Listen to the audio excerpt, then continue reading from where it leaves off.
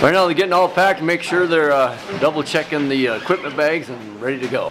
This week, well, we're heading for the state championship game tomorrow, and we're heading to CSU Pueblo, a little practice tonight, and heading up to Brighton to stay at a nice hotel and get some good food and get up in the morning and go. Well, we've had that ladder of steps throughout the season, and whatever happens at the end, the last step of the ladder, is where they're going to start off the rest of their life, and hopefully they've learned some things along the way. They can use this ladder, all the things they learned this past year, and get after it and be proud. So they're an awful dedicated group.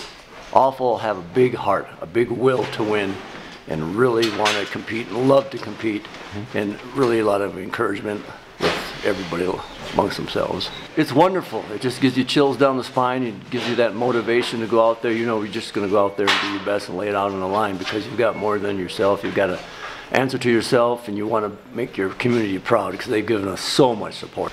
It's fantastic. It gives them a lot of motivation, know that everybody's behind them. It means to them that they know that people are behind them through adversity and everything else that will come along. This has been a fun year. I'm really this is fantastic that we're playing on the last game of the year, and Bayfield Wolverines are in it, and we're going down there to win it. We are the Wolverines of BHS. We're gonna win this game and do our best. We are the Wolverines from start to end.